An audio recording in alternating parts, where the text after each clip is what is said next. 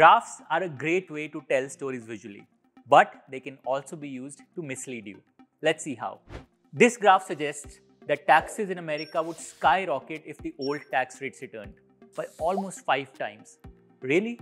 The number 39.6% is quite close to 35% and clearly not 5 times. The gap is exaggerated. Look, the graph starts from 34 and not 0. If we start at 0, the gap won't seem so huge. Here's another one, a Chevy truck ad. Looks like Chevy trucks have significantly outperformed every other brand. But again, the y-axis starts at 95%. If we start at 0, the difference is minimal. This y-axis truncation, starting it from a non-zero number, is often used to exaggerate minor variances. Here are a few more.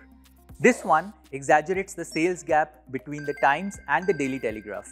Then there's this one showing Drake outperforming every other artist by a huge margin. And this speedometer suggests that Microsoft Edge is way faster than Chrome and Firefox, all with exaggerated differences.